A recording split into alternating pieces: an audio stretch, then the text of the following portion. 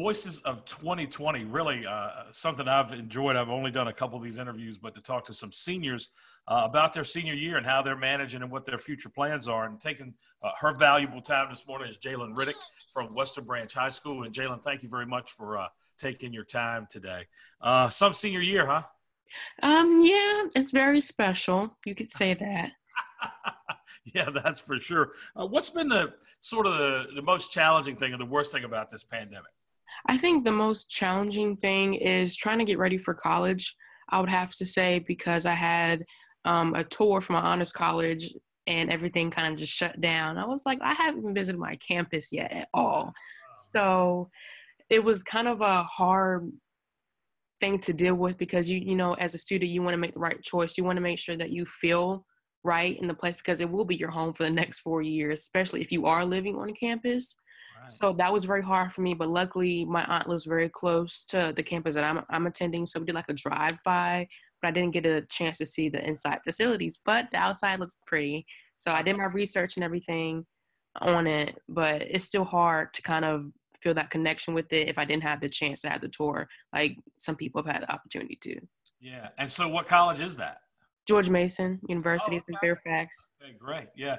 My daughter starts at William and Mary in the fall. And, you know, even now, they're not 100% sure what that's going to look like. So, I mean, that's kind of trying to picture what your fall is going to be like. I mean, that's kind of tough too, isn't it? Yeah, there's a whole lot of uncertainty there. They just sent me my honors saying that we could pick our classes. I'm like, I don't even know what to do right now.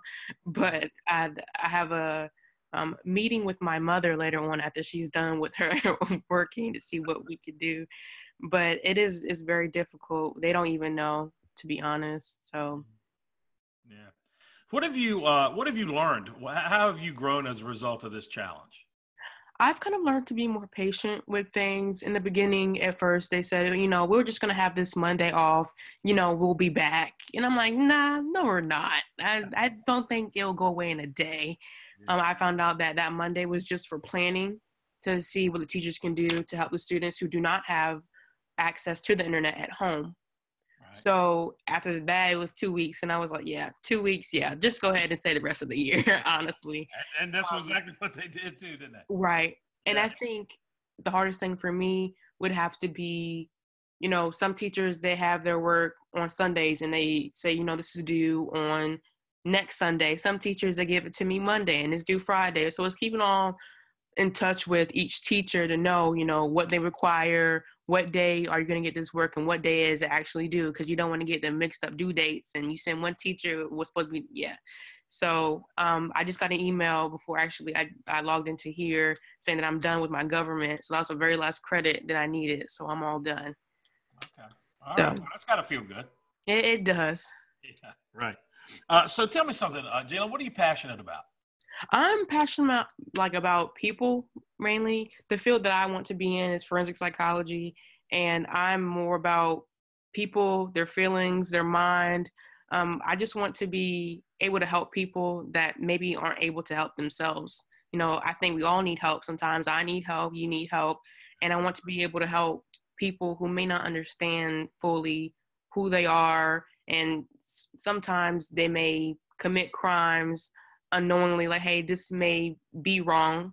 And I want to be able to help the government as well to understand, you know, yes, these people are doing crimes. Yes, this is bad, but there's more to it. It's not just a silver line that you have to look at. There's things that you have to look at deeper. Wow. So from your vantage point today, what does life look like when you're 30? Okay, so I already have this planned out. So I plan on being a pretty much a forensic psychologist in the FBI or the CIA. I've thought about living closer to Washington, D.C. because I feel like it's the best spot for me, but if not, that's okay. But wherever I feel most I can help people, I don't want to just be going to work every day and just not helping people, because that's not what I want to do with my life.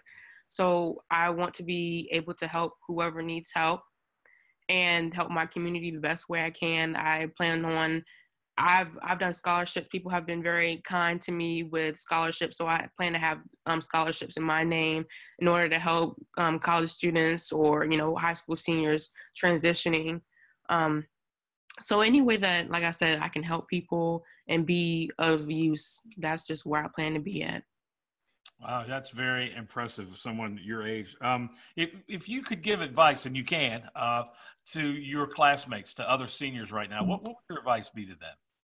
I would probably say don't give up hope, or don't get so caught up in the fact that we do not have a graduation. I know it does sound, I don't want to say boohoo. I know it does sound sad, but at the end of the day, nobody wants to disrespect you any kind of way. They recognize what you're doing. Some kids, they have the 4.2 GPA or however above 4.0, but there's kids who still have the 2.7, and they're still very important. They work hard just as much as the kids with the 4.2. And I do feel bad that we don't have a graduation, but I feel like the school system, they are giving alternatives to it. It may not be the best, but at the end of the day, you can't really make everybody happy. So it's just the realization that they're not saying we do not recognize you, because some teachers are sending out emails saying, hey, we're proud of you, keep on going. They're trying to keep in touch with everybody, saying, you've been here for 4 years, we understand. But I just don't want them to get sad. There's some people that are going in the military, so the alternative graduation that they are thinking about, they won't be here because they'll be deployed, supposedly, or in boot camp. So I feel bad for those kids who don't have an opportunity. I know there's some kids that will be in college by the time we have the graduation, so they can't say, goodbye college, I'm going back to high school practically to get my diploma. And, there's been guidance counselors that have reached out, to help us with our diplomas, saying, you want a special stamp on your diploma for X, Y, and Z, send the requirements that we need to know about, and then we'll put it on your diploma. So there's teachers, there's faculty out here helping the kids. And I think sometimes we're so caught up in the negative about things that we don't really look at the positive. So I just really hope that people do look at the positive. 4 years, you made it. Don't get discouraged because, you can't walk across the straight stage. There's other ways to, get recognized. I try to recognize them every time I see somebody post, hey, I'm going to this school. I'm like, oh my God, that's so great. I hope you enjoy yourself, be careful, that type of thing.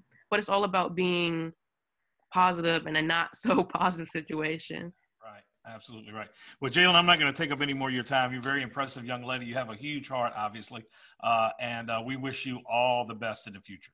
Thank you so much. Thank you very much.